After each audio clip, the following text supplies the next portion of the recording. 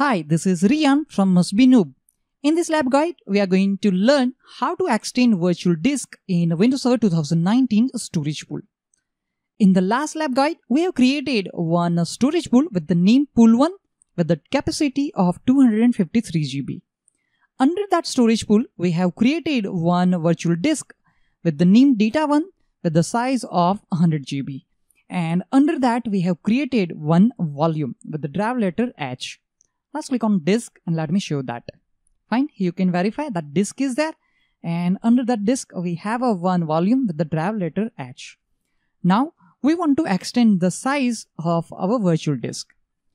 Before we extend the size of virtual disk, let me again remind you, we have a storage pool with the size of 253 GB and our virtual disk size is 100 GB.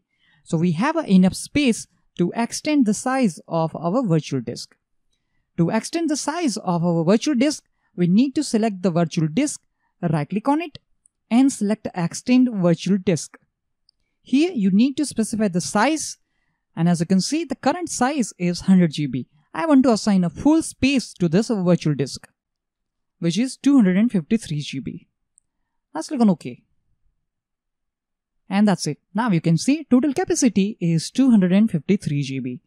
Suppose if you also want to extend the size of your volume, you can. Let's click on disk. Right now, as you can see, the capacity of our volume H is 99.9 GB. And we want to extend the size of this volume. To do that, we need to right click here and select Extend Volumes. Here, you can see maximum size is 253 GB, which we can use. So that's why I'm going to specify new size, 253 GB. Let's click on OK. And that's it. Now you can verify the total capacity of your volume H is 253 GB. Let's confirm the same thing in File Explorer as well. Let's open File Explorer. And here you can verify the capacity of volume H is 252 GB. In this lab guide, we have learned how to extend the size of virtual hard disk and the volume which we have created in a storage pool.